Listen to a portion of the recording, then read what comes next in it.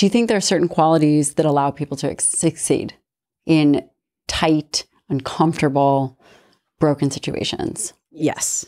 And I think number one is not assuming the worst out of someone. If someone would, and to this day, I mean, I got a comment this morning about, being a woman and being a fake and being, I'm trying to be something I'm not, whatever it was. It was hateful. It doesn't make me mad. I just realized, hey, this guy's never met a Lisa Jaster. Maybe I should engage him and see if maybe the issue is he just can't fathom who I am or what I want to do. And there's a way to bring people around, I guess. Interesting. When I think about success, I often think about discipline and execution, but I don't know if I've often thought about the other aspects.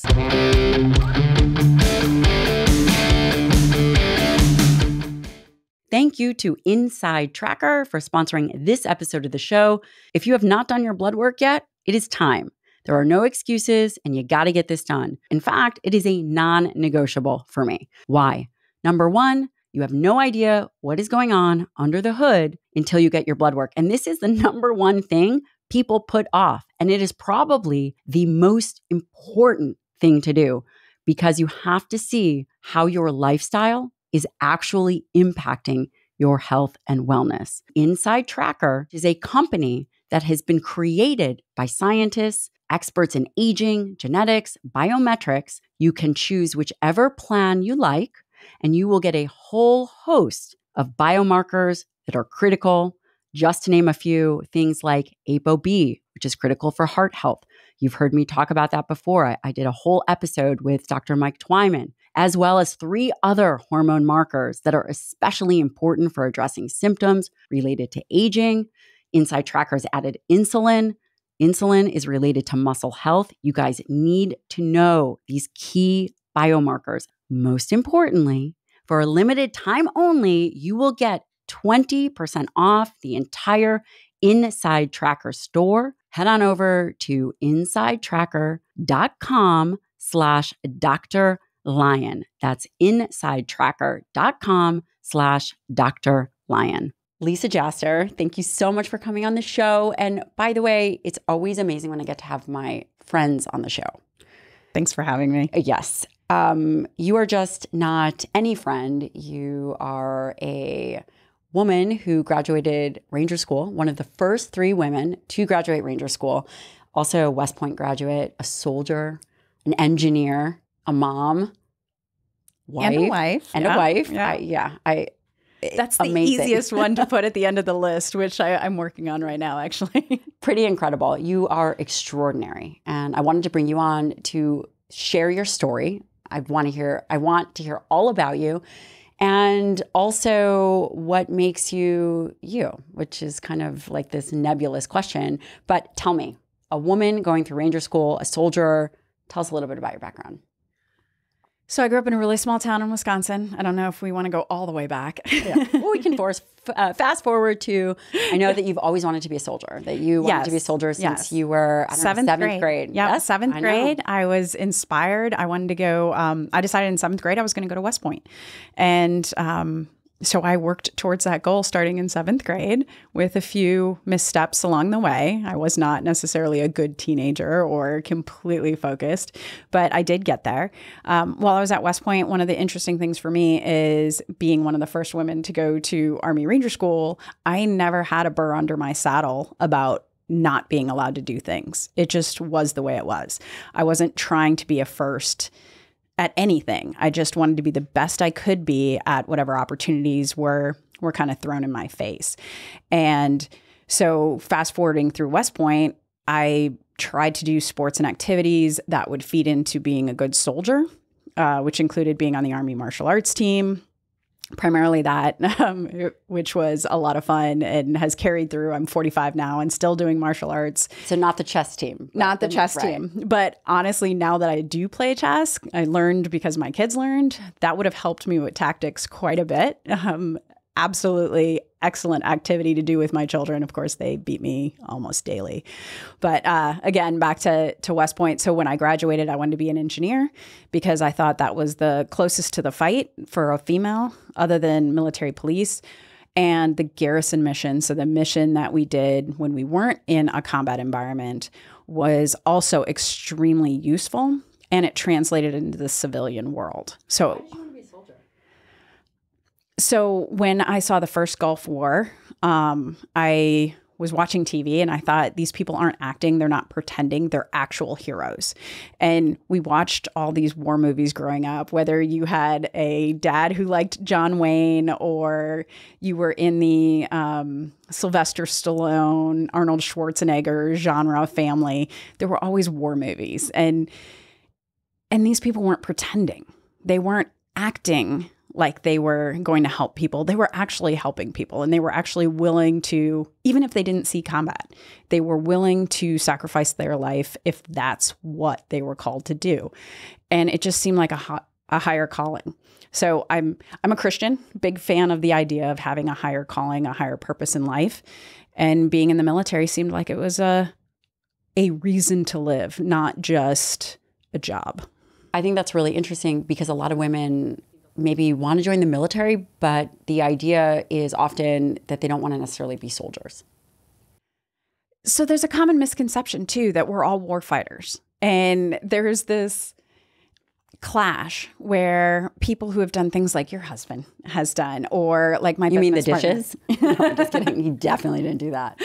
Yeah. Or my husband, he's a Marine. And you hear the stories, you see the war movies, and you think, oh, warriors. And then there's this back and forth within uniformed service members that anyone who isn't out in front fighting the fight is a pogue, or which stands for, I don't even know. People, I think it's it's the people who aren't right doing something the about war fighting support. stuff. Something yes, about support. Yes. Yeah. And we have FOBITs, which the FOB is the forward operating base.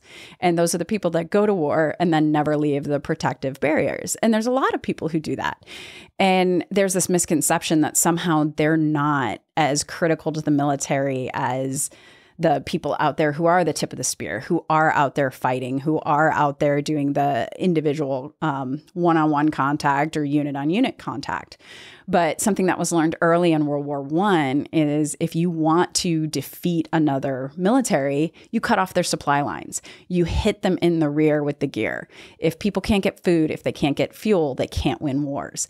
So when you have someone who might be a smaller person, male or female, and they're like, well, I can't carry or hump a 90-pound pack. Sorry, a little bit military vernacular, but I can't carry that 90-pound pack with me through the woods. Well, you don't have to be value add to our military services. And even now, or especially now with drones, some of the kids who grew up playing Xbox, not that I advocate gaming at all. I really don't. It's if that's something you love to do, good for you. No, turn it off, people. Yes, go outside, get grass in your feet. Come on. But those people are huge added value for the Air Force. And some of these, as the war becomes more digital, we need those skill sets. And you think of those people and you think of pale skin and not a lot of muscle, but they can add value as well as soldiers. When you decided to become a soldier, did you want to go fight a war? I did. I didn't want us to be at war, but I did want to be part of the tip of the spear, whatever that looked like. When you went to West Point, was that, how was that? So West Point, for people who don't know, if you could highlight, I know what the Naval Academy is, and West Point is the opposite of, right? It's kind of like the sister school, right? Am I butchering this? Yes. Every day of the year. Yes. No. Every day of the year, we absolutely love our brothers and sisters in the Navy, except for Army Navy. It's the first weekend in December. I promise you, I will not be talking. Yeah, we're not talking. Yeah, okay. We're just not. Well, unless you want shaving cream in your car. No, definitely.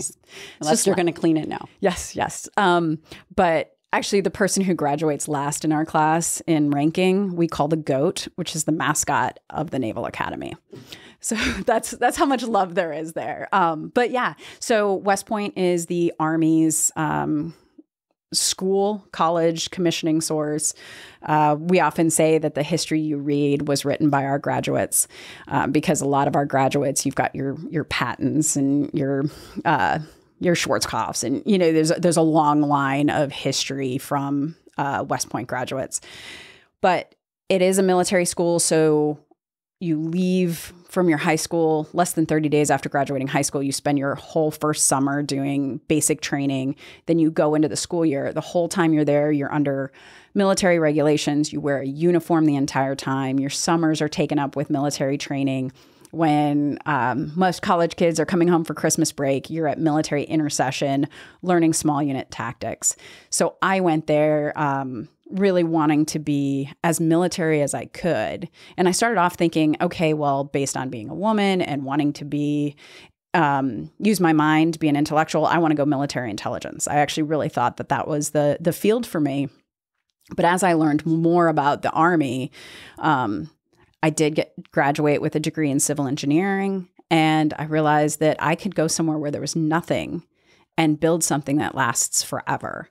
And I could do it with the military. So that means I can do service projects, which the military does a lot of that. We go into communities that need rebuilding, and we help build them up, whether it's improving water systems, improving structures, or I could go and be a combat engineer, which is another part of that. And those are the people who do the demolitions, and they blow stuff up, and they clear lanes, or they clear minefields so that the infantry can move forward.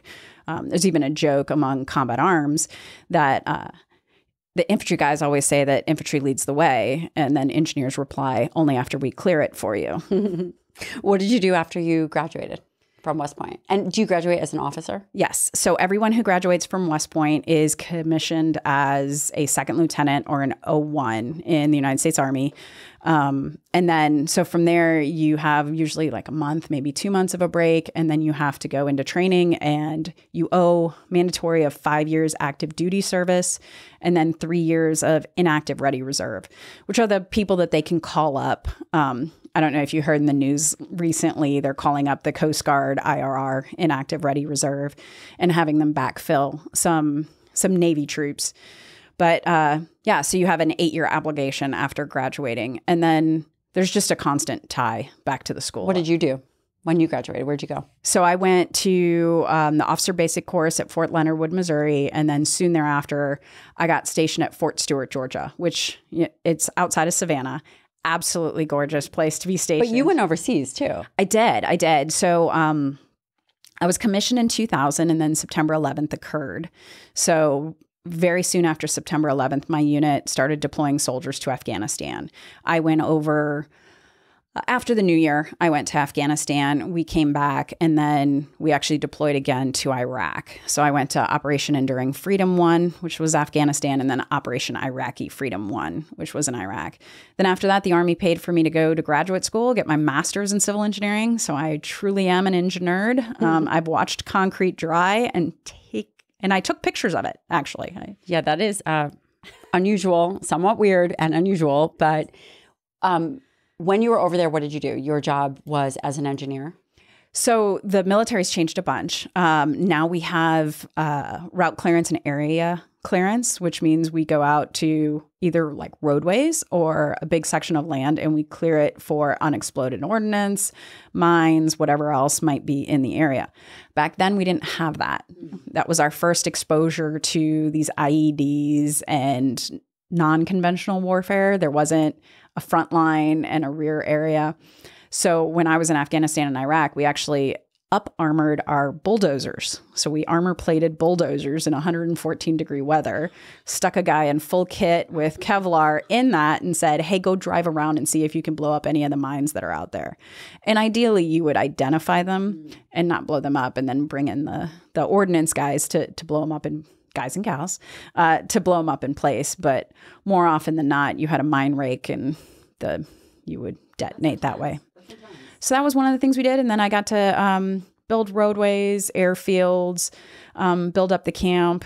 My platoon did a lot of convoy missions. We occupied perimeter positions. So my guys were even in foxholes. So I just wanted to dispel any rumors that yes, women weren't on the front lines necessarily back in 2001, 2002, but we weren't hidden either. We were still out there every day, out on convoys, out getting exposed to.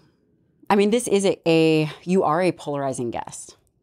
For which I love. Thank you. I mean, I also love you and adore you as a human, but this is a very polarizing topic, this idea of women in the military, but not so much women in the military, but women in special operations community, special forces community. And rightly so. There's just a lot of culture, a lot of history that kind of goes into all that. And the goal of this podcast is really for people to get to know you. You are extraordinary. I mean, you and I were joking. I could definitely not make it through Ranger School. I couldn't. And I couldn't make it through medical school. So I mean, you good. probably We're could. That there. is much easier than Ranger School. And there's just a lot of, and I was reading your book and I was just thinking to myself, why would you put yourself through this? And there's lots of hard things that we do, but this is a different kind of hard. As a female going into Ranger School, and I think you said that there were 19 at the time, you were one of the first 3 to graduate in the history of Ranger School. And again, I know you didn't set out to be the first, but it is not a comfortable experience. And I say that so lightly, to be in an environment where your fellow soldiers, you've always wanted to be in the military, you trained up to be a teammate, are looking at you thinking, I mean, at least outwardly, some people are like, get out of here. Yeah. I mean, why Ranger School? So I didn't want to go to Ranger School.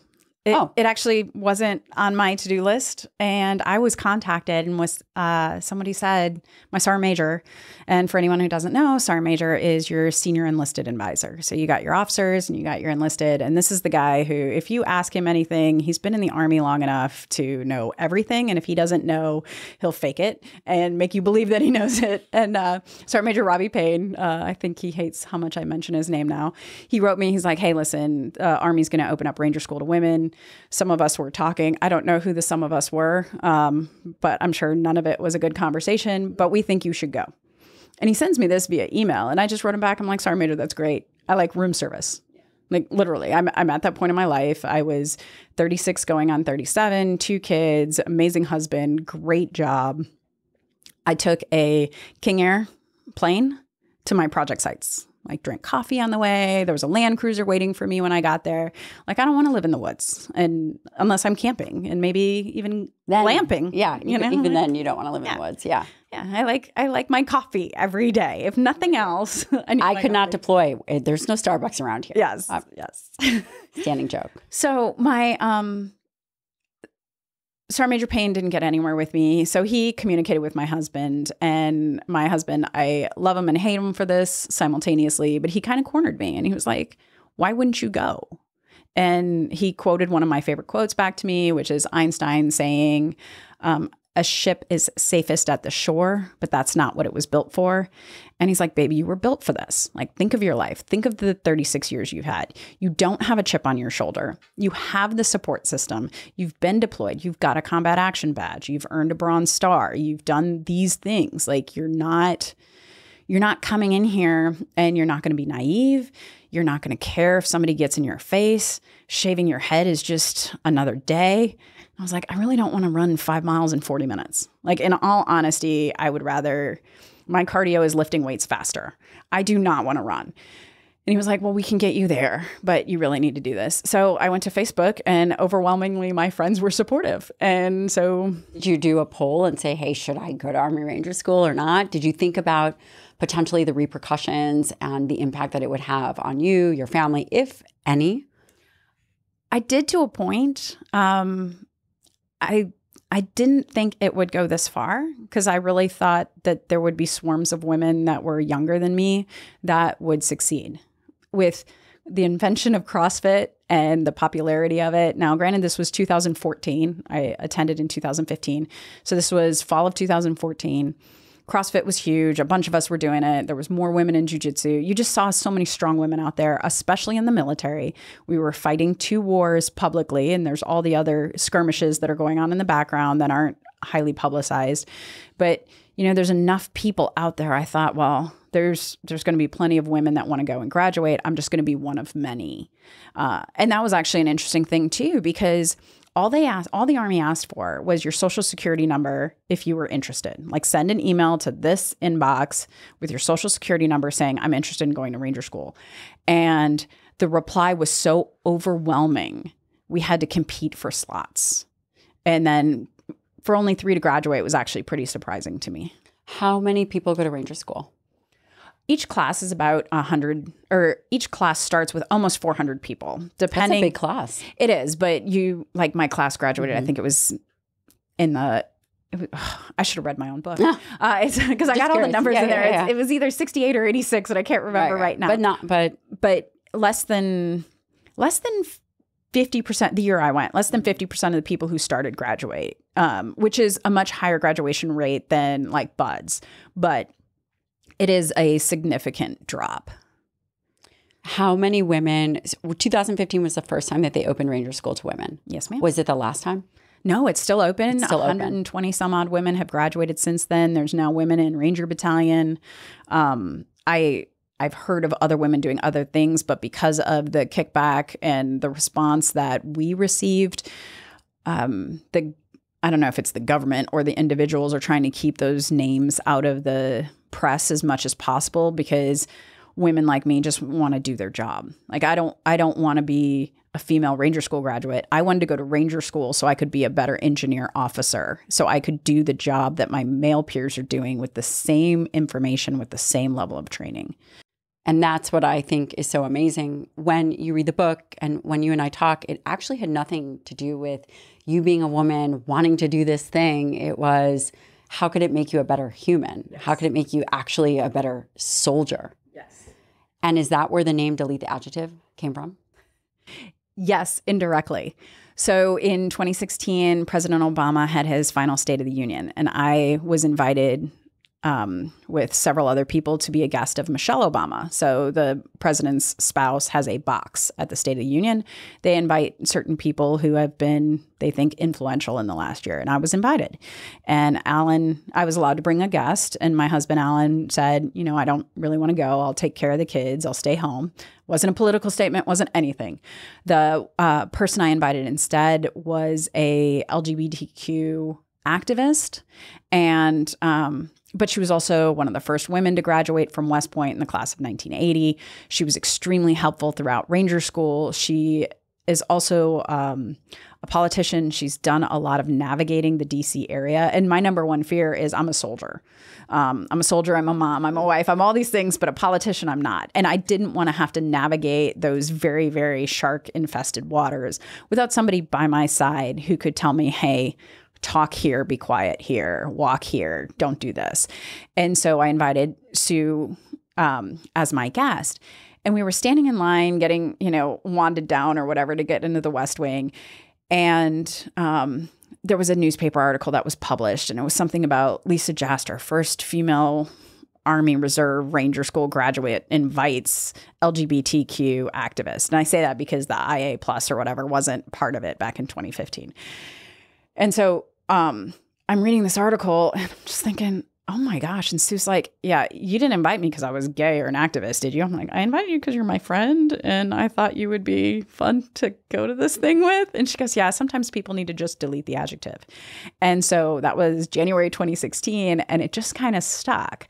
Like, why am I friends with you? I'm friends with you because I can talk to you about your husband, your job, your being a mom. I can talk to you about your house. Like, I'm friends with you because of the whole person. Any one of those is great, but they're just adjectives. Like, I want to be friends with the whole person. So delete the adjective kind of came from that. And then obviously it fits very well with the Ranger School story. I have been told I should change the title only because it sounds like an English lit book, but I love it. I think it's very suiting. You went to Ranger School 2015. At the time, there were 19 women, 19 slots. So 21 women. So the men don't have to go through pre-Ranger, but because men usually have a pre-Ranger train up at their home units, they thought, well, let's try to make it even playing ground for the women. So we're going to send them to a 2-week pre-ranger school called RTAC. It's Ranger Training and Assessment Course. And for the women to receive a slot to ranger school, they had to graduate RTAC. Again, this isn't a requirement for men. So there's been a lot of publicity about the fact that we had different standards. And yes, we did. We had to graduate pre-ranger. Probably under a lot of scrutiny, more scrutiny than somebody else. Yes. And part of the negative of that is the women's hair standard in the military is different than the men's. So the ranger standard was to cut your hair to the shortest allowable standard. For women, that was a 1/4 inch. For guys, it's a shaved head. So even day one, we stuck out because we had hair and they didn't.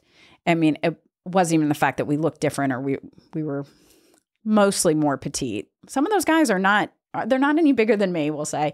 But, we've got different voices. We stuck out significantly, which means, and this is nothing against ranger instructors, they picked on us, but they didn't pick on us because we were women. They picked on us because we stuck out. And if you look into a sea of people and there's one black person, everybody notices the black person. It's not because we're all racist. It's because he sticks out. And I think that's something that I had to get really comfortable with, and being 37 at the time was actually helpful because when they picked on me, I realized it was the fact that my voice was a different tone. So they zeroed in on me. I had hair and the guys didn't. So the women had to graduate this RTAC. I think there was like 20 slots per class for 4 different iterations.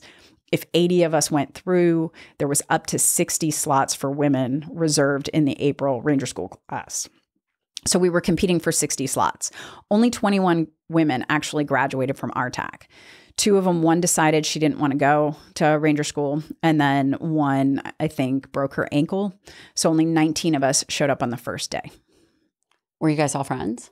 I didn't know. I knew one of them because she was in my RTAC class, and I had saved her cell phone number. And I kept asking her, and we're still friends today. Hey, Chris. But so Chris Geist, she was actually one of the first women to graduate from Ranger School. She was the only one I knew when I showed up on day 0.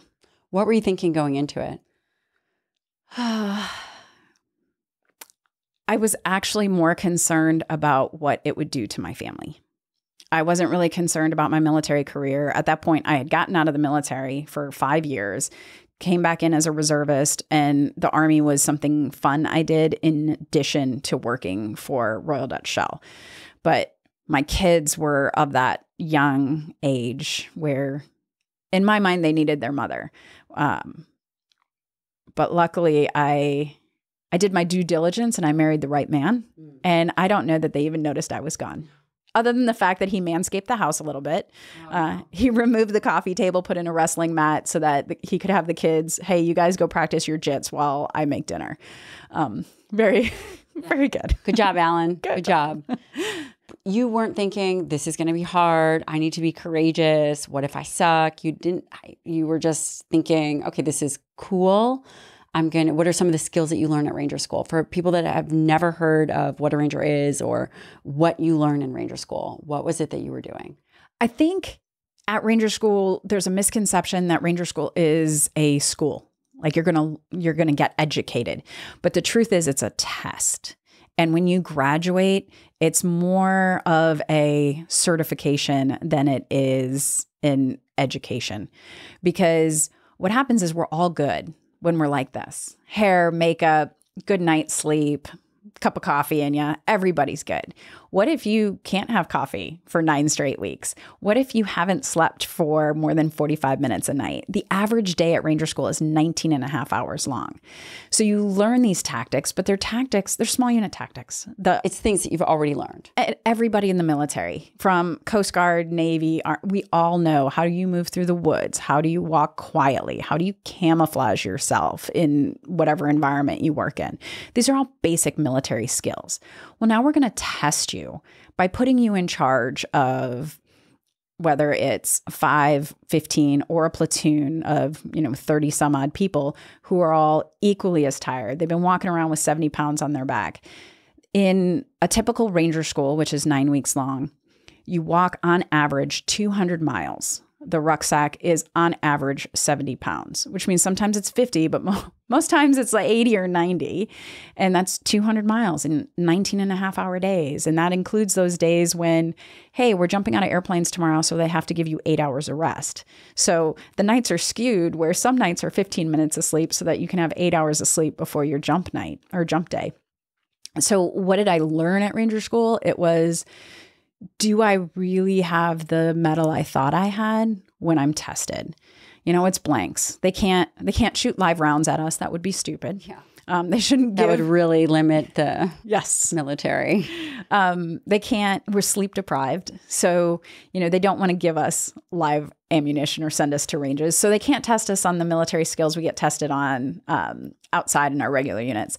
What they do is it's got fake munitions, but you're exhausted and you're hungry and every part of your body is sore as you're walking through the woods. And for weeks after you graduate, you have an interesting stench about you because your body actually starts digesting your own muscle mass to survive. And the guys come out, and I specifically say the guys being gender specific, they come out looking like they were locked in a basement for a month. Now, one of the other interesting things that comes in the controversial side is my face was still not very gaunt when I graduated. And so there was rumors that I was getting more food or I got more sleep or I got to come in for more showers. As a doctor, you understand that a 37-year-old female does not burn calories like a 22-year-old male. So where the guys were losing 15, 20 pounds, I lost 4. And then the next iteration, they'd lose another 10 pounds. I lost 2. Then they lost another. We had guys that lost upwards of 50 pounds and I lost 15. Again, 37. Trust me, I try to lose weight all the time. It never works. That is, I mean, it's just fascinating. But then they shouldn't really call it Ranger School. They should probably call it Ranger Selection. Yeah, maybe.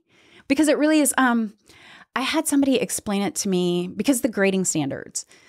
There was questions, hey, can we see the grading standards that the women were graded at? Now, those cards are never kept because they are so individual. They're individual to the instructor. They're individual to the student. They're individual to the position. You could walk through the woods here and walk through the woods by my house, which is separated by 250 miles. And it's a completely different experience because I live in the hill country. So you and I automatically wouldn't be graded the same because it's just every scenario is different. So with that, there are grading standards, but the true standard to graduate is, could I trust you to have my back in a foxhole if we were stuck out in the middle of nowhere and all I had was you? Thank you to First Form for sponsoring this episode of the show. Today, I would love to highlight First Form's meal replacement protein powder. Now, depending on when you're listening to this episode, I am actually going to go out on a limb and say pumpkin spice latte is in the house. Why am I telling you about this? Because if you have cravings, because of course, around this time of year, there's all kinds of goodies as we are going to be entering into October and then of course, December and January. People always go off their diet. You're going to plan for your weaknesses. And one way to do that is to pick delicious type foods or powders to augment your weakness. What does that mean? It means planning for where you possibly will fail. Here's one way we do it. We use First Form Level 1, blend it up, and put it in the freezer. It is a protein powder. It has about 140 calories per scoop, and it is a protein matrix comprised of whey and milk protein concentrate. Tastes delicious. You can make it into an ice cream and stay on your nutrition plan. And by the way, they have tons of different flavors like chocolate banana, chocolate marshmallow. They're always coming up with something different. Head on over to firstform.com/Dr. Lyon and try their Level 1 meal replacement protein powder. And if I could answer yes, then you deserve to graduate from Ranger School. Now, there are standards to make sure it's not a good old boy system or good old gal system, however you want to refer to it. But there are standards to make sure it's not a good old boy system. But that's really the underlying goal is I'm going to test you to see if I can trust you when you're tired and hungry and going through whatever it is you're going through in your personal life. Can I still trust that you're going to lead and make the right decisions? What makes a good leader? I think Number one is leading the individual. Now, in the military, you have to lead a unit. But if you're leading a unit of 5 guys, you talk to those 5 guys at their level. If you're leading a squad of 12 or a platoon of 40, you talk to them at their level, what they need to hear, how they need to hear it. And I think being able to communicate in a way that your audience can hear you, regardless of the size, is critical. If you're the Secretary of the Army, you can't sit there and talk about the little eaches. You have to talk big picture. You have to talk strategy. If you are a unit commander, you have to talk at a organizational level. You have to talk about operations. Strategy doesn't matter to necessarily the people at your level unless it's just a good to know. But when you're at that small unit tactics, which is what Ranger School is testing, you have to speak to the individual. You have to speak at that tactical level. So can you, when you're tired and hungry and you don't want to be there anymore and you haven't slept in a bed in 3 weeks, can you still talk to these people in a way that they can hear you and they can execute your intent regardless of how you're projecting? So, I think when you're talking about leadership is really knowing your audience and knowing how to motivate them. What was it like for you? So take us through, I don't know if it's a day, because I was reading your book and it sounds like there were phases. Yes. There were phases. Sometimes you were in charge, sometimes you're not, or you guys flip-flop. Take me through a scenario. So Ranger School has 3 major phases, but the first thing you do is you have to graduate RAP week. And RAP is the Ranger assessment phase. So that's the first 4 days. Yes, it's called week and it's 4 days. Military math, I don't know. But that's all these individual tasks to make sure that you are physically capable of making through the school without hurting yourself. So push-ups, sit-ups, run, water obstacle course. We can't have people going through the swamps who can't swim. Obstacle courses as a whole, ruck marches, ruck runs, lots of land navigation, just individual skills to make sure that you can handle yourself in the woods. Past that, great. Just to give a dynamic of what that looks like, we showed up on day 0. Day 1 was the physical fitness test. We started with 399 people. A quarter of those people didn't make it to breakfast on the first day. And that's a 4-day assessment phase. So, if you don't get through that, you go home. No questions asked. Then you have your 3 phases, which is the crawl, walk, run. And crawl is in Fort Benning, Georgia. Walk is in Dahlonega, Georgia. And then your run is in Florida. And a typical scenario is in the early phases, you're in charge of a team or a squad. So maybe 5, maybe 12. And you have an assigned duty. And so if you're the lead squad, you're doing land navigation. If you're the weapons squad, you got all the big guns. Super fun stuff. It's fun to be the weapons squad, except the fact that you have to carry those big guns all day through the woods along with everything else. If you're in a leadership position, your job is to make sure you don't lose anyone, which is a really big deal at Ranger School. And it's a really big deal when you're out there in an actual military operation. Can you keep accountability of a bunch of people who are droning? And when I say droning, I mean they're literally walking around like there's no human behind those eyeballs. Can you keep them moving in the right direction? Keep everybody together? Keep them doing their job they're supposed to do? And then whether you're in a leadership or you're an individual person, just member of squad, you're reacting to artillery rounds coming at you. You have somebody attacks you at least once a day. You get an attack from opposition forces or people pretending to be enemy. And then the culminating event is you actually complete either a reconnaissance mission or you attack somebody or you set up an ambush. There's some sort of mission at the end of the day. And then finally you get graded on setting up your patrol base, which is where you refeed and plan for the next day, maybe rest if you get a chance to sleep, and start all over. Sounds very relaxing. Yes. It's like going to the spa. Yeah, it sounds very relaxing. What were the other soldiers? What was their influence on you? Because again, reading this book, it's one thing to be able to execute in a way where it doesn't matter what people think. Me, as we're doing this podcast, there's going to be people that love this podcast and there's going to be people that hate it, but it's not people directly in my face and not with them for 9 weeks. I'm not, these are not my teammates. Right. I'm sure some of them wanted you to succeed and some did not. Yes. And didn't understand why you were there. And again, this is for those not in the military community or kind of in that environment, this is very polarizing. How did you, number one, what were some of the experiences that you had and how did you navigate or process that? The guys who were there. So first and foremost, above all else, the 40-somethings or the late 30s, like we know somebody who fits every category. You know that person who's retired professional athlete, has their second career, and you're like, wow, look at all the stuff you've done. But at 22, I didn't know that person. I didn't know somebody who was worldly, intellectual, and athletic, and this and that. So these young cats are coming in and all they're being told leading up to this integration is, oh my God, don't let a woman graduate. That would be terrible. Well, Ranger School, like life, is a team sport. Like everything in the military, it's a team sport. We started the podcast talking about without logisticians, the guys with the guns don't have bullets. So they can't fight the wars without their backup. And so we'd get there and after you did a few air squats and you did some burpees and you did all these other physical fitness requirements, hey, somebody didn't make it on time to formation. Everybody do 100 jumping jacks. Like by the time we got there and my classmates looked at me and the other women and were like, wait a minute, the women are doing all the jumping jacks and they're getting noticed more because they stick out because of their size, their voices, their hair.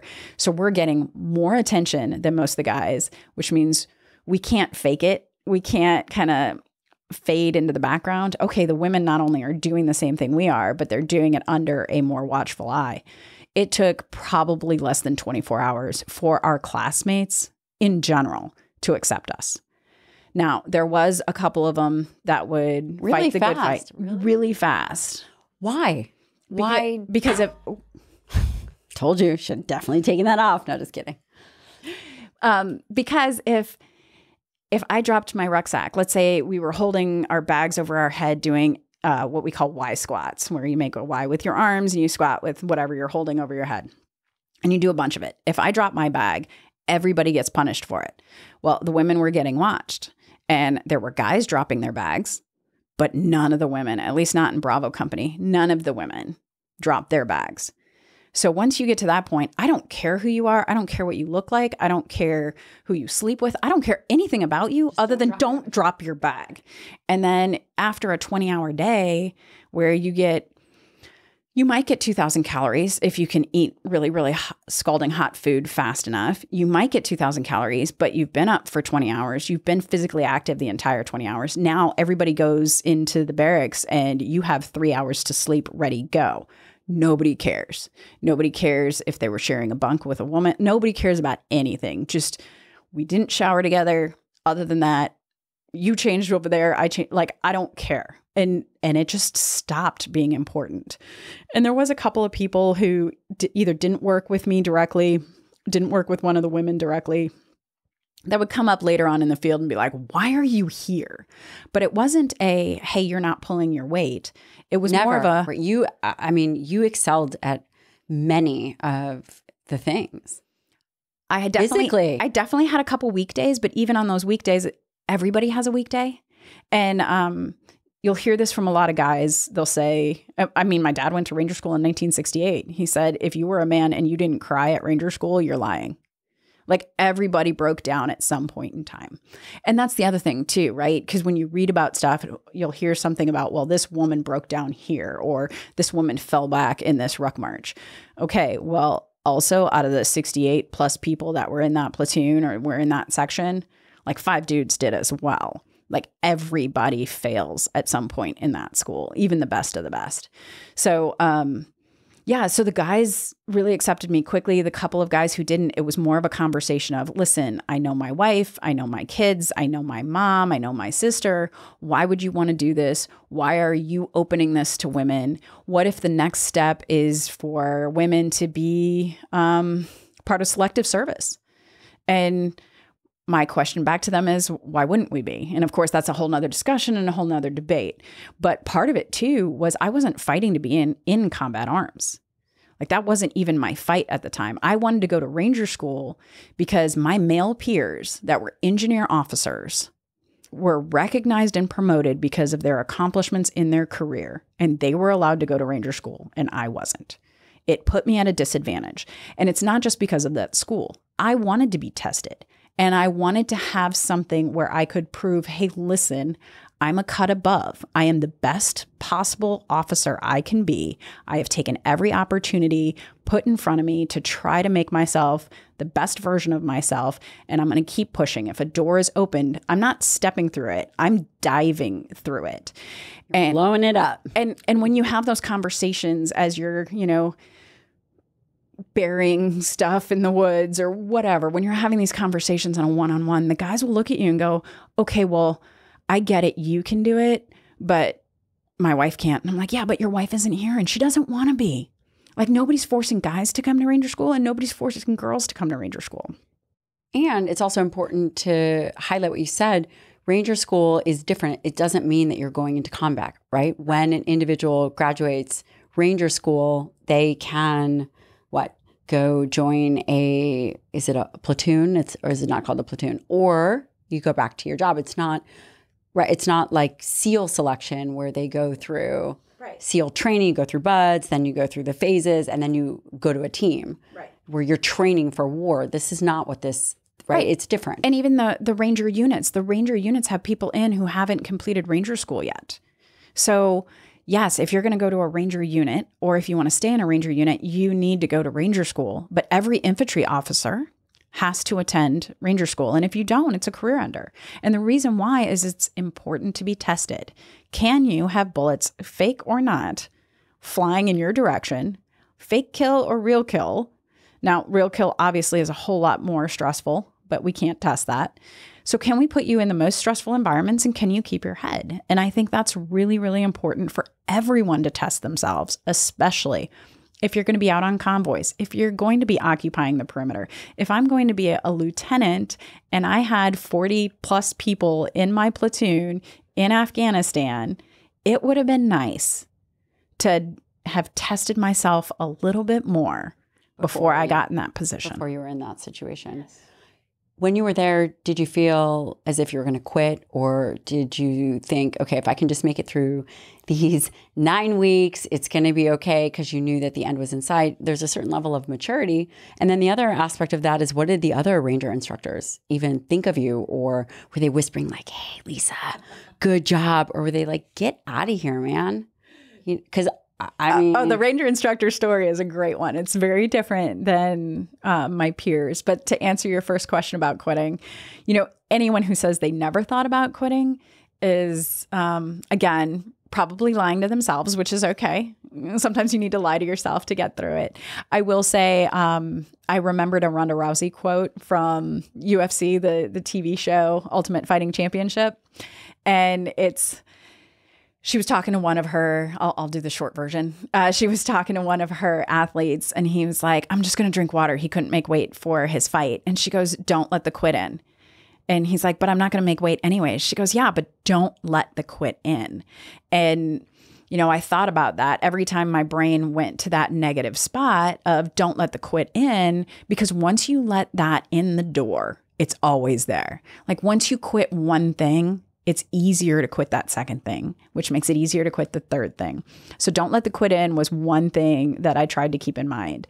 And then the second thing is, I had two friends that I was really, really close with at West Point. And one of them, her dad was a colonel in the Army in 2006. And he wrote me a letter and said, build your quit criteria, which was a totally different aspect when thinking about quitting. And that's, what are some reasons you could quit where you wouldn't be ashamed? Make that list. And if you're going through something and it's not on that list, then you don't get to quit. So I made my list. Death of an immediate family member. That's a good reason to quit and go home. For sure. Compound fracture in my lower body. Yep. That was pretty much that works. Because I know that you had a shoulder injury and a knee injury, but no compound fracture. No compound, okay, but it was very specific. And it was only those two things. I couldn't think of anything else where I could call my mom and be like, hey, I quit. And her response be, well, I'm proud of you. You tried hard enough. Like you did everything you could. People should deploy that in their own life. Quick criteria. One of those, a quit criteria. In fact, I'm going to do it. Yeah. I'm going to come up with a quit criteria. Yeah. I mean, and you can do it with everything. With your job. Are you in a miserable job? No. I know you're not. But, for other people, you're in a miserable job. How is your relationship? How is, I don't know, like what in your life is something that you think about quitting in? And because it's easy to quit so many things. It's easy to quit a diet. It's easy to quit an exercise regimen. It's easy to quit so many things. So once you quit, you're a quitter. Yeah. You become a quitter. It's there. It's there forever. So the quit criteria and the don't let the quit in were my two little mantras. But to answer your other question, which is the one that it's the hardest for me to answer, because were there Ranger instructors that didn't want me to graduate? Hell yes. Hell yes. Because they're old school. Well, I'm guessing. But I'm also trying to invade their community. And I always call it the mystical bro bond. But the hardest thing to deal with for anyone is uncertainty. What happens when you have 10 dudes that love each other like brothers and they always hang out together, and now there's a girl who's been pushed in there? It completely changes the dynamic and it changes the culture. And it's true. It does happen. But there was a couple things you got to consider. Chris, Shay, and I, the three who graduated in 2015. Thank you to Cozy Earth for sponsoring this episode of the show. I have spoken about Cozy Earth in the past. It is amazing. Cozy Earth has incredible bedding. These are very soft sheets, breathable, and if you are living in a place like Houston, you definitely need it. But let's say you don't care about temperature regulation, but what you care about is the softness and the coziness of your sheets, which I really do. Cozy Earth is the way to go. You can actually try these sheets for 100 nights. And if you don't sleep cooler and you don't sleep better, you can send them back for a full refund. And most importantly, for a limited time only, save up to 40%. You heard that right. 40% discount on Cozy Earth. Go to cozyearth.com/Dr. Lyon, and you can enter my promo code Dr. Lyon at checkout, and you will be absolutely thrilled. And by the way, if you need new PJs, they're incredible. Maybe you need some new towels, also incredibly soft. Check out Cozy Earth. Head on over to cozyearth.com/Dr. Lyon and get some soft, cooler sheets. Are really part of the guys. Like we're really Mike Sorelli. Hi, Mike. Love you, buddy. Talent worker. The other day, I'm listening to one of his podcasts, and he's like, "Yeah, Lisa, she's like a dude, but she's just got long hair." And I was like, I would take offense to that, but it's true, right? I've been one of the guys. I've worked construction. I've worked oil and gas. I like being around one of the guys, so I don't know that I would change the culture of an all-male unit significantly. To some degree, people would automatically change their behaviors, but I'm still one of the guys. So it would be a incremental change maybe. But once that door's open, there's going to be other women that follow me, and maybe those other women aren't a Chris, a Shay, or a Lisa. So, their fear is very real. Will the Ranger culture change? Yes. Will it be for the worst? I don't know. Will it change everywhere? I don't know. So they had a couple that were what we call tab protectors, and they would take their Velcro that's on their shoulder of their uniform and they would put it over their Ranger tab. Now the joke was, it's so that it doesn't get caught on a tree branch and get torn off because they're Velcroed on. But let's be honest, that's happened how many times? Tree branches are not coming and stealing your badges. I mean, they guys. could. We are, in 2023. Yeah, it's really like $1.49 at the PX. You can go get another one. When you graduate Ranger school, do you become a Ranger? Does an individual become a Ranger? How does that work? I will never refer to myself as a Ranger. Okay. I will call myself a Ranger school graduate. Because there's a difference. I haven't been in a Ranger unit. Got it. But I do want to touch back with the instructors, right? Because the other thing that I want to give them grace for is the fact that my classmates completely accepted me because they had to live with me. Like they had to deal with me. I was their teammate. Those Ranger instructors, they came in for their 24-hour shifts and they went home and they had to read articles in People magazine. They had to listen to congressmen questioning the validity of us being there. They had their buddies who had never seen any of us, who didn't know that, I've been lifting weights since. You're pretty fit. I mean, I'm not going to lie. I try. I try really hard. You're pretty fit, and you've been pretty fit, and you're strong, and you're capable. And again, this for you wasn't, I'm a woman, I can do it. It was just, well, dude, I need to do it. Dude, why can't I go do the same thing everybody else is doing? Right. And why can't I test myself in the same way? Yeah. That's important. That's important. So anyway, sidetracked. So, but shiny. But so those instructors had to deal with both worlds. And I didn't have to deal with that. My classmates didn't have to deal with that. We just had to make it through the mission. But they had to go home and get a phone call from their guy friend that they graduated Ranger school with 10 years ago going, you ain't going to let one of those women graduate, are you? So they're caught in this.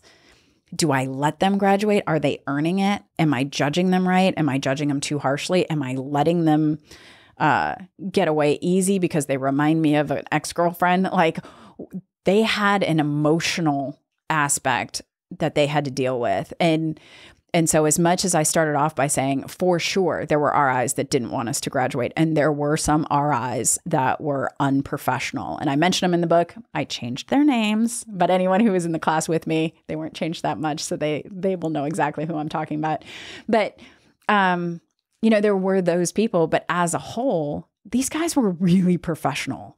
They were dealing with both sides, people telling them, hey, women have to graduate, and people telling them, hey, women should never graduate. And then they were also dealing with the fact that we couldn't, even if we did graduate, we still couldn't be part of the Ranger community. We still couldn't go to Ranger units. So right before graduation, the company commanders and the leadership of the Ranger units came and tried to recruit people who were graduating.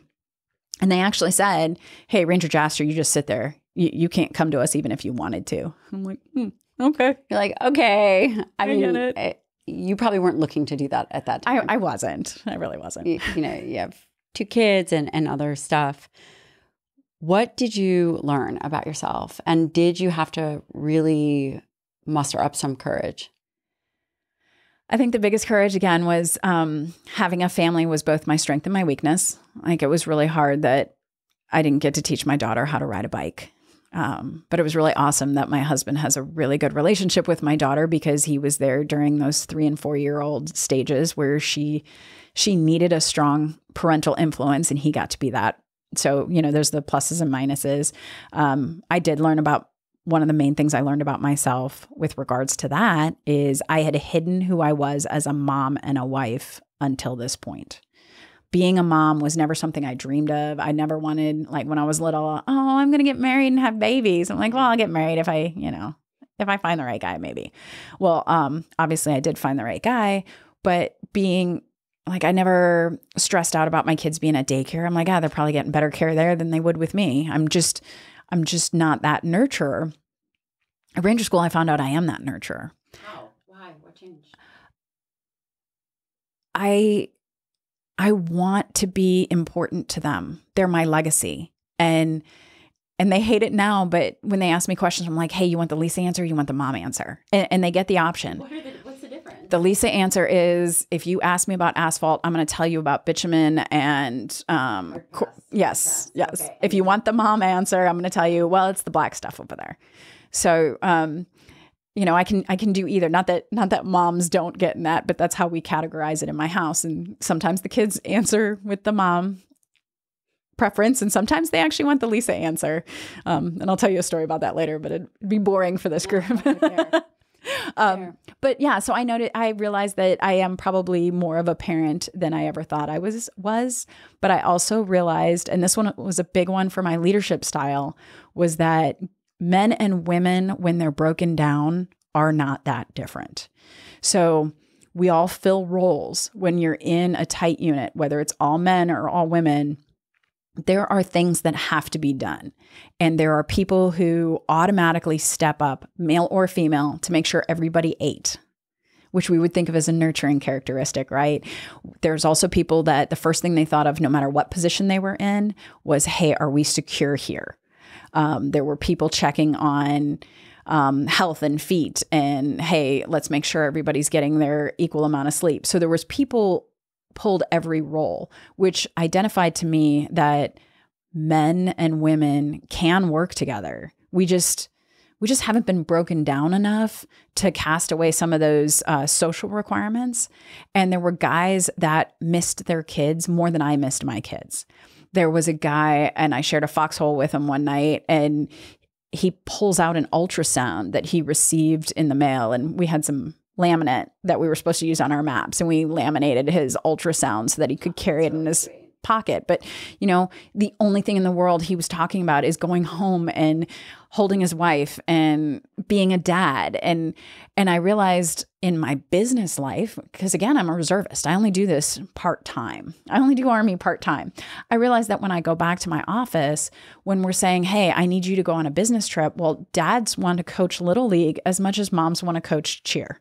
So we cannot automatically say that dads have to do all of these things and they have to pull this load while women don't. That being said, I also realized that it's totally cool to have a traditional marriage and have a traditional relationship. And I'm more okay with that now than before I went to Ranger School. Now, none of these things sound like lessons from Ranger School, but they are leadership lessons, is again, leading that individual. If I have a guy who I'm the primary breadwinner, I want to climb my way to the top of the corporate ladder, my wife is the support structure, great. I can support that as a leader. If I have another employee who comes up to me and he's like, hey, listen, my wife and I are 50-50. This is what I can and cannot do.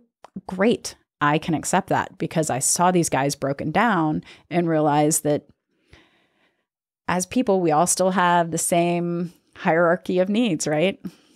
Do you think there are certain qualities that allow people to succeed in tight, uncomfortable, broken situations? Yes.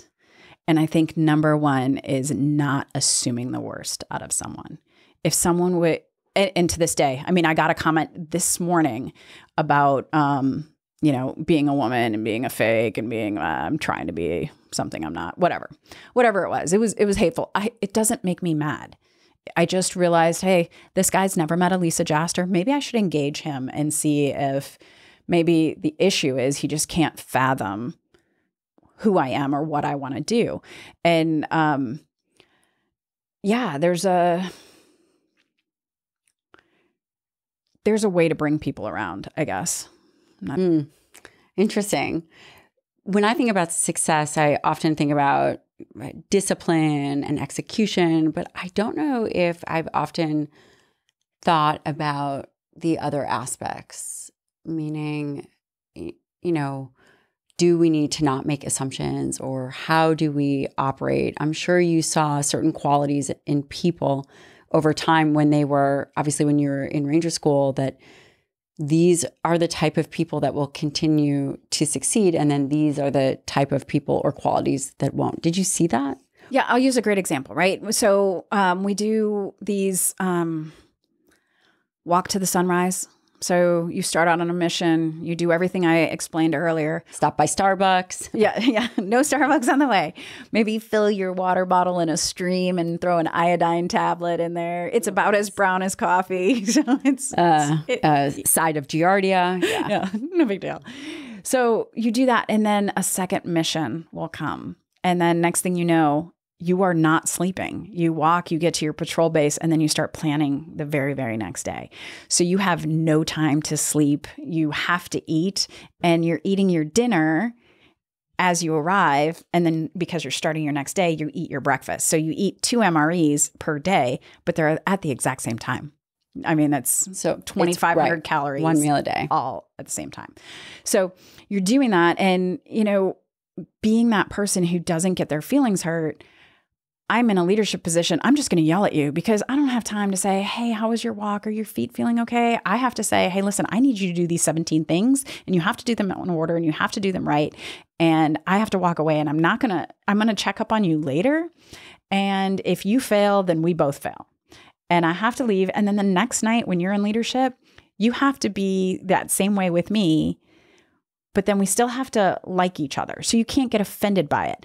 And then you add in the dynamic of being female, or, we didn't have a lot of African Americans in our group. You don't have a lot of guys with glasses. Nobody's heavy set, so if you had a thicker guy or you had somebody with glasses, there's all these things that make you different. Well, if somebody calls you four eyes, you could get ticked off, you could have a bad day about it, or you could glance over it and work together. So if you're going to have an effective team when you're broken down, like your original question is, you have to have a bunch of people that are okay with, hey, I'm going to say something and it's not going to be polite and sweet, or I need you to take it the way I mean it, not the way I said it. And right now in society, that's one of the reasons why our tight-knit communities are becoming tighter, is because we're comfortable. I can say some things to my military friends that if I said them publicly, people would think I'm horrible, but that's just effective communication with my military friends. And I think if our society got a little bit more okay with, hey, I know that you didn't mean it as a slander to say that I'm a chick or whatever. I know you're just questioning your misconceptions or conceptions, your beliefs. If I know that by calling me a girl or questioning my capability, you're really just challenging what you know. If I think of it that way, then I can't get offended. Then I can work with you. It's pretty evolved. I mean, that's a pretty evolved framework of thinking. I'm sure you got backlash from this. Oh yeah. And did it affect you? Did it get under your skin? And how do you recommend people even navigate? Again, we live in a very public world now in a way that we didn't live before. Yeah. And I did. I got a lot of backlash, and it did get under my skin. And it wasn't getting under my skin because of the accusations towards me. It got under my skin because they're questioning the military that I love. I'm 45 years old. I decided to join the military when I was 11. So for 34 years, my heart and soul has thought the Army is the place for me. Even when I got out, I missed it. And I thought service, everybody should serve. Of course, I would never force it on anyone, but I can't conceive of somebody not wanting to serve their country, especially if you're an American. Like, God bless America. And, as cheesy as all of that sounds, what offended me is that people weren't just questioning me. They weren't just questioning the school. They were questioning any Ranger instructor who worked with me and changed their mind. They were questioning all of my male peers who were like, hey, Lisa, can you be my team leader today? Because I know you'd be on point as for land navigation. Like, I know you'd be awesome at that. So they're questioning the integrity of the system, and they're questioning integrity of people. And that would get me so fired up. And it took me a long time to realize that a lot of them just didn't know someone like me.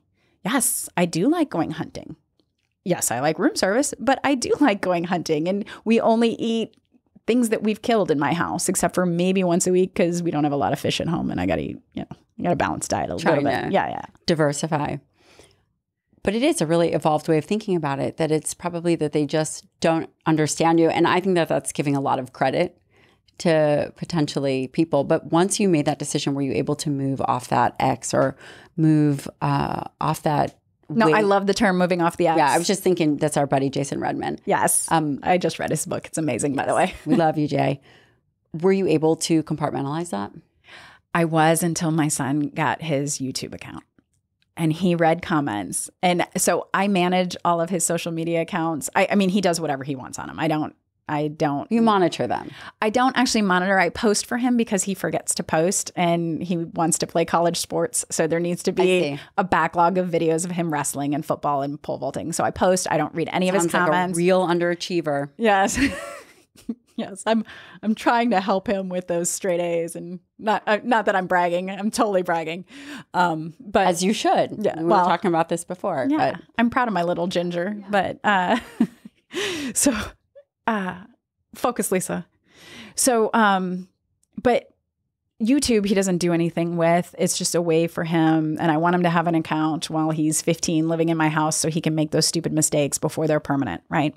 Good choice. So I Good like him choice. being on social media. Well, when he watched a video of me and had to read comments, it was really hard. He replied, and he replied super professionally and way more professionally than I thought any 14-year-old would. But some guy was really hitting hard on the fact that I'm a liar and a cheat and a fake and no woman's ever done this and this is, BS. And he just, you don't know my mother. You don't know the time she puts in the gym. You don't see her up at 4:30, Jack and Steel while you're like, it was really, really professional. But that's when it bothers me, is when my kids have to defend me. Now, my husband, he's always going to have to defend me. He's 6'9", like nobody's messing with him. All he has to do is say, come meet me for coffee, and everybody backs down. But my kids shouldn't have to defend me. And so that does make my blood boil sometimes. But other than that, you found that you were just totally inoculated to the criticism and I'm not that good, but I do make a point to get to engage. And so I will look for those comments. Why? Because you don't change people. But why all even at give the them same your time? time? But that takes a lot of effort and energy to engage with people that potentially will never change their mind. I know that you feel that they may, but why? So let's take it a different way.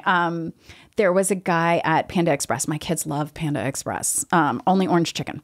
And I think we got all the orange chicken. And there was this guy behind us, and I was buying for my kids, and there were a couple other kids with us.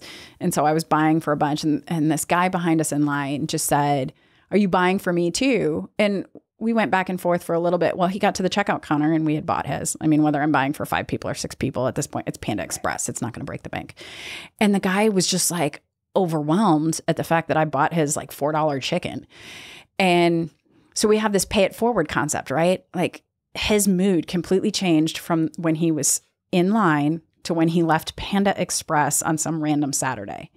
So now he's going to go home and he's going to be in a better mood. And it's that whole pay it forward concept, right? So maybe he's nice to 5 people who are nice to 5 people who are nice to 5 people. Well, that's what I'm doing. And every time I reach out to somebody, I might not change their mind, but somebody on social media, somebody's going to read that comment.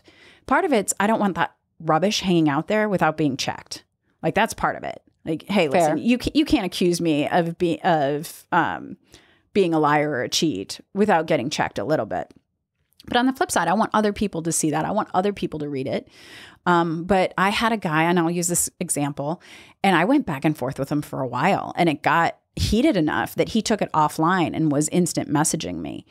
And fast forward 6 months, his daughter comes home from 2nd grade, bawling her eyes out because it was career day at school, and she had drawn a picture that she wanted to be a police officer at school.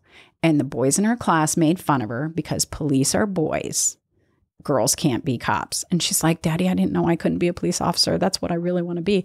And he reached out to me and he goes, "How do I deal with this? There's no women in my life that want to do these kind of things. How do I talk to my daughter? How do I support her? I don't want to tell my daughter."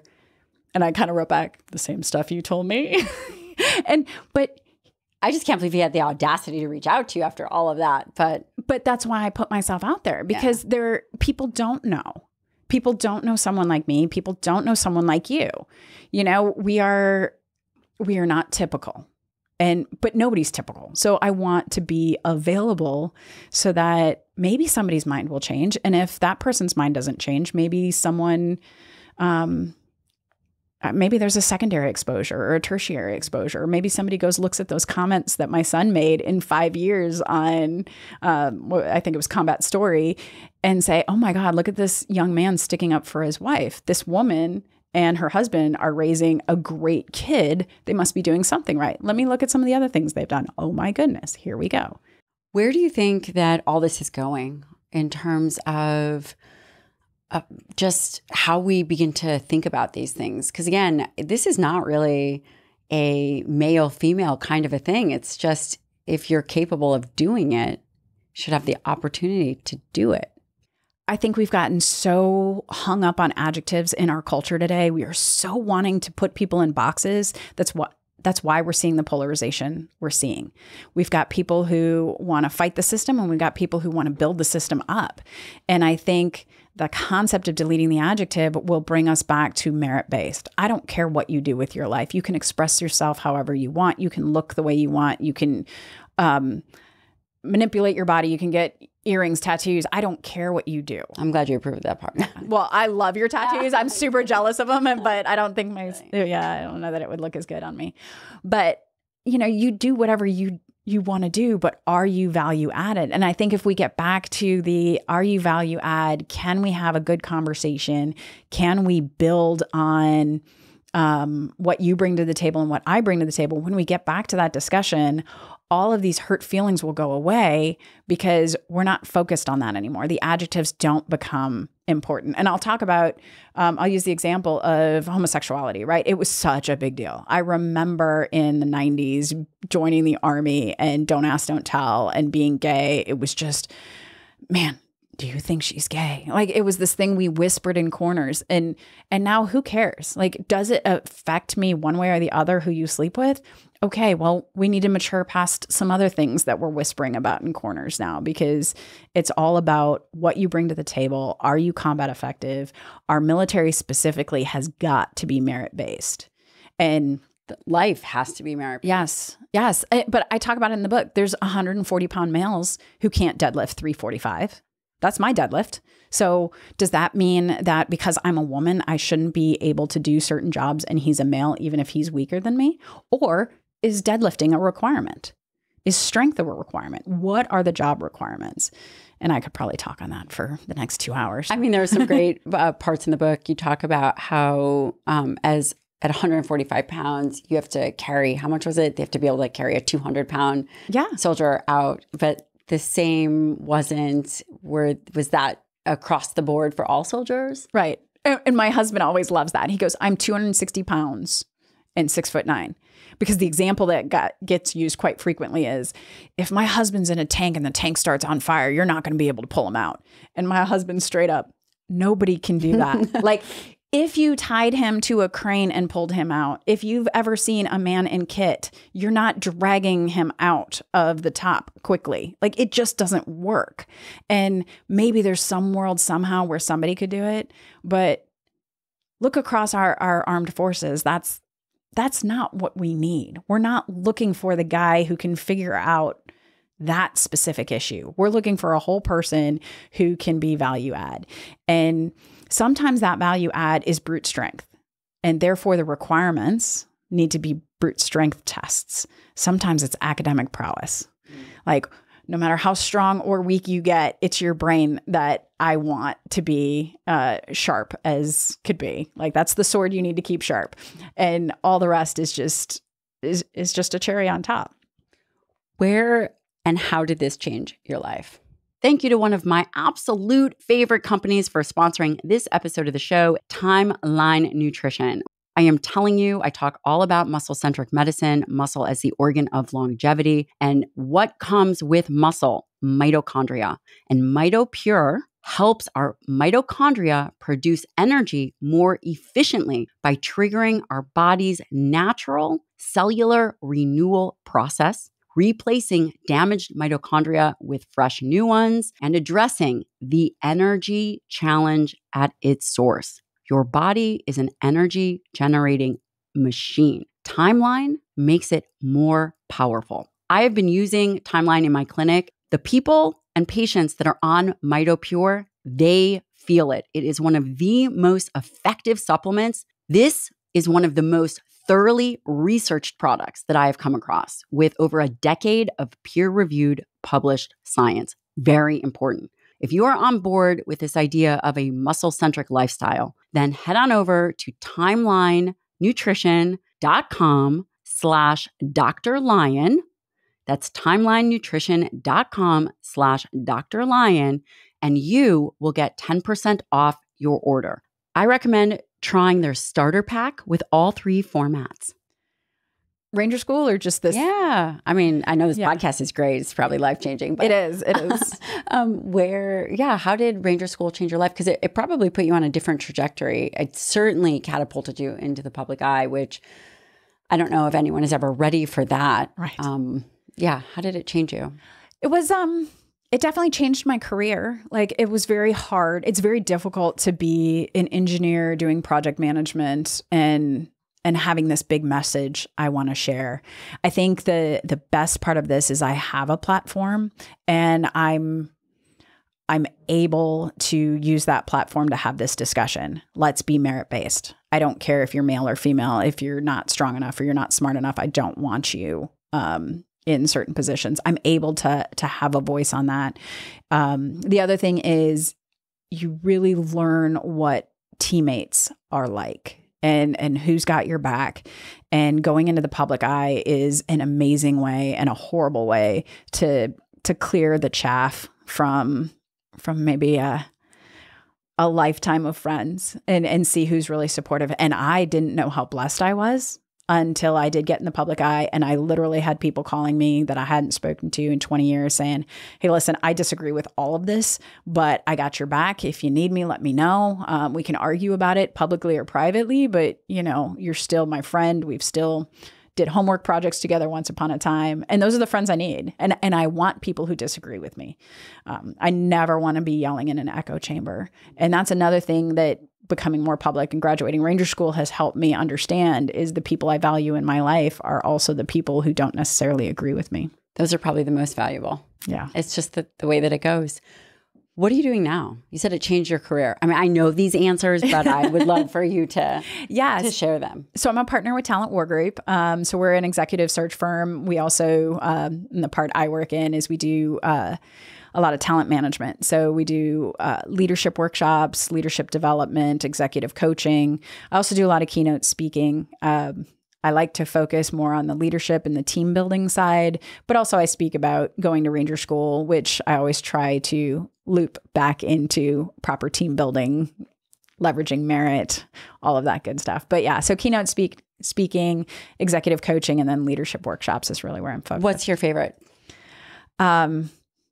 I think the leadership workshops, because I actually get to peel the onion, especially if I go into a specific company, get to peel the onion on the issues within that company and really work with people, because your leadership style is not the same as my leadership style. Your organization is not the same as my organization. So there's no one size fits all. You can't read a leadership book and walk back into work the next day and be like, Eureka, I've got it. It doesn't work that way. So when you do a workshop, I can find out about the culture of your organization. And if you're a family-based or a team-based organization or you're hierarchical, okay, those are all great. How do we work and build within that? And it really is a puzzle. And as an engineer, I love searching out problems and trying to find solutions. And it's always a collaboration, and it's something that's long lasting. It could be a 4-hour workshop, but it's months of prep time before, and usually a relationship that's indefinite at the far end. So leadership workshops is really where I'm happy. I asked you what makes a good leader, but perhaps I should have asked you what makes a good team. Yeah. So tell me. Yeah. I talk a lot about up leadership, because people seem to think, hey, if I'm an individual contributor, I need to contribute at my level. The problem is that old school thought process of I'm going to work hard for 20 years, somebody's going to notice me, and I'm going to get raises and promotions in accordance with my hard work doesn't really work anymore.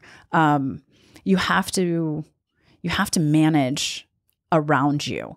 And I don't mean manage in a slimy way. I mean, if your teammates don't know what you're doing, then are you value added to the team? If you're keeping information or you're driving really hard on whatever you're working on, but you're not sharing and you're not collaborating, are you really working as part of a team? If you're not up managing, if your supervisor doesn't know what you're doing or when you're doing it or how you're doing it or what resources you're using, again, are you really adding the value that you could add? So I think a great team are people that are willing to collaborate, but also work independently. And that independent work is, I know what the team needs. I'm going to do it without being told or asked, but I'm also going to share that I'm going to do it. And we see this a lot in the engineering world. People keep things, and the military does it sometimes too. Hey, if I own this, then I'm important. And that might be my my avenue to success? Well, share, hey, this is what I'm working on. If you have any great ideas, that's fine. If not, I'm a subject matter expert here. I'm going to plug away. I'm going to push hard on this. If anybody has anything ancillary to it, let me know, because we probably at some point in time need to mesh our efforts together. Do you find that there's one thing that destroys a team? It's usually when people get sensitive, and not sensitive for the wrong reasons. So one thing I used when I was in battalion command is I had a lot of personalities that were given to me. And people would fight. And I said, well, do you really think he hates you? No. Okay. But he talks to me like this. Okay. He shouldn't. But did you listen to him with it? I'll use, fake names, Bob and Sue. Did you listen to Bob with Bob ears on? What does that mean? Okay. When Bob says, I need this by 5, and he doesn't do anything else but give you that directive, he's being crass. Bob doesn't think he's being crass. Bob thinks he's being efficient and he doesn't want to waste your time. In his head, he's being respectful. So Bob will come into my office. Oh my God, Sue takes up so much of my time. She's always wanting to complain. She's always wanting to do this. Okay, did you listen to Sue with your Sue ears? And, the answer is, what are Sue ears? Well, Sue thinks you don't understand where she's at or where she's going. So she's trying to explain it so that you can give her guidance. Sue needs more guidance. Listen to Sue with her Sue ears, with your Sue ears. She's asking for guidance. Bob's asking for efficiency. Sue's asking for guidance. Oh my gosh. When I say that, they're like, oh yeah, we can totally work together. So when you don't understand that the other person is coming at an issue from a slightly different angle, that's when teams fall apart, because the assumption is he's being rude or she's being whiny or, whatever the negative terminology would be. That's very valuable. I think everybody listening to this podcast is absolutely going to come away a better person. You highlight some really important things. And I love that about you. Again, it is really based on merit. And I feel like your life and your drive and just how you show up is about being the best version of yourself. And that's very inspiring. Whether you are male or female, I think you have a lot of great things to say. I strongly suggest that everybody follows you, and I will share your book. I think I've already shared it, but I'm going to share it again. And I'm so grateful to know you, to be your friend, and I'm in full support. I think you're the best. So thanks for coming on. Thanks for having me. This was awesome.